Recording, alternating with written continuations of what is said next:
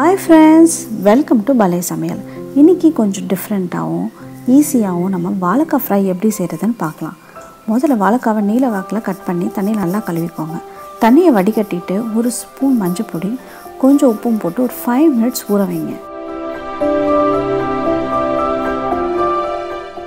நல்லா ஊறினதுக்கு அப்புறமா ஒரு கடாய் எடுத்து அதில் எண்ணெய் விட்டு இந்த வாழைக்காவை அதில் போட்டு அரை பதத்துக்கு பொரிச்சு எடுத்துக்கோங்க. நான் வந்து இங்கே நல்லெண்ணெய் யூஸ் பண்ணியிருக்கேன் ஃப்ரெண்ட்ஸ். நல்லெண்ணெய் யூஸ் பண்ணி பொரிச்சா எண்ணெய் பொங்கி வரும், ஃப்ரை ஆகிறது ரொம்ப கஷ்டமாக இருக்கும். ஸோ அதுக்காக ஒரு நெல்லிக்காய் சைஸ் புளி எடுத்து அதில் போட்டு நல்லா ஃப்ரை பண்ணி எடுத்துக்கிட்டு அதுக்கப்புறமா நம்ம அந்த வாழைக்காவை போட்டு பொரிச்சு எடுத்தால் ஈஸியாக இருக்கும். அரைக்கிறதுக்கு தேவையான பொருளை பார்த்துடலாம். ஒரு பட்டை, கொஞ்சோண்டு சோம்பு, அதாவது ஒரு ஸ்பூன் எடுத்துக்கோங்க, ஒரு 10 இல்லை 15 சின்ன வெங்காயம், 2 வரமிளகாய், ஒரு அரை மூடி தேங்காய் எடுத்துக்கோங்க.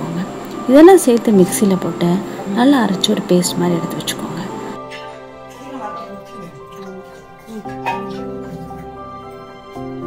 மறுபடியும் அதே கடாயில் 2 ஸ்பூன் எண்ணெய் விட்டு அரைச்சி விழுதை போட்டு கருவேப்பிலை, 1 ஸ்பூன் வரமிளகா பொடி போட்டு நல்லா பச்சை வாசனை போகிற வரைக்கும் வதக்கிக்கோங்க.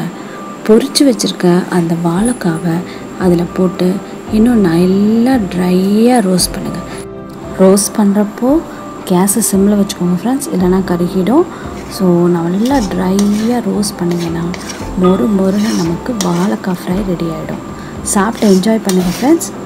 மறக்காமல் நம்ம சேனலுக்கு சப்ஸ்கிரைப் பண்ணுங்கள், சைடில் இருக்க பெல் பட்டனை கிளிக் பண்ணுங்கள். மறுபடியும் வேறொரு இன்ட்ரெஸ்டிங்கான ரெசிபியில் நான் உங்களை மீட் பண்ணுறேன். Bye friends.